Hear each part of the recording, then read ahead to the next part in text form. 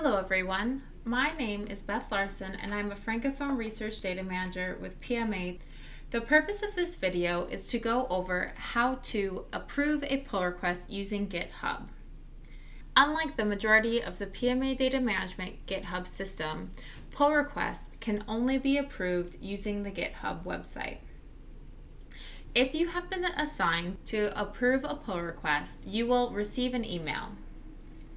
Upon receiving that email, navigate to the GitHub website and to the repository where the pull request was made. When you enter the repository, you will see at the top menu next to pull request, there is a number 1. This means that there is one pull request waiting to be approved. Click on that pull request. This will open up the pull request conversation page.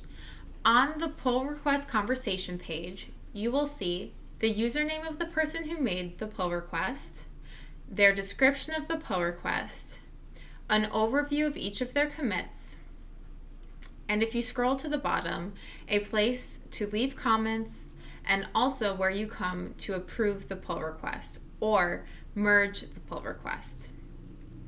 If you want to have a better look at each of the commits, you can click either here on commits, directly on one of the commits, or at the files change.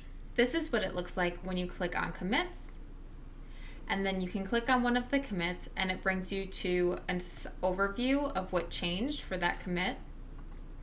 If you click on the commit itself, it brings you directly to the overview of what happened in that commit. And if you click on files changed, it brings you to the entire file and shows you each of the changes. You can review all of the changes and make comments if you would like. This is especially helpful if you see a mistake in the commit that needs to be fixed before you can approve the pull request. In this case, you would leave a comment and then select Request Changes and Submit Review.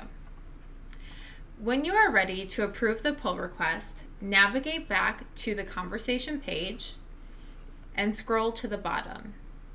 Then you can click on Merge Pull Requests and confirm merge. And there you go. Your pull requests were successfully merged and closed. You will know that this worked because when you navigate to GitKraken, your most recent commit in the master will be merge pull request, and then the name of the pull request itself.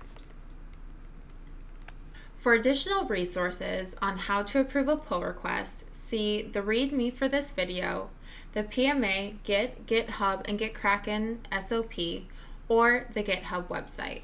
Thanks!